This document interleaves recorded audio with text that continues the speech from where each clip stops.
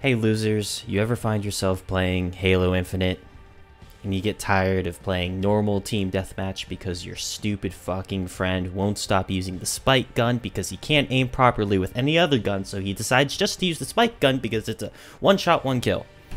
Well, I have a solution for you. Here is how you make a melee only custom game in Halo Infinite. First, go to the main menu, click custom game, go to mode editor, click ranked slayer, click 343 industries, then go to the mode you want. We're gonna do arena slayer, this one right here on the first page. Then go back to mode editor, click sandbox, go ahead and select your weapons down to gravity hammer for your primary. Your secondary will need to be an energy sword. Scroll down a little bit farther to the weapons section, and you're going to want to disable weapon rack placements, power weapon pads, weapon pickup, weapon dropping. Then go over to HUD.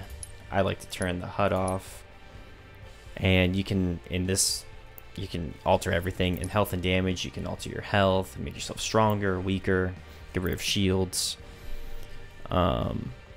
And then in match, I'm going to reduce the score to win to 25, and I'm going to increase the round limit to 3 rounds to win. 2.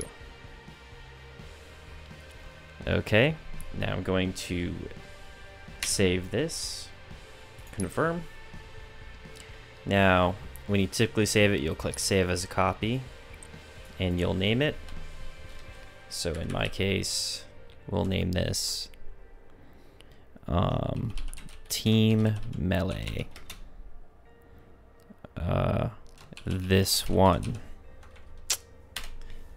Confirm. Now go back and you can choose your map. Go ahead and click map 343 industries, then go down. You can choose any map, but for a small team I would say streets is the best. And you're done. I'm gonna click play, make sure this all works, because trust me, sometimes it doesn't work.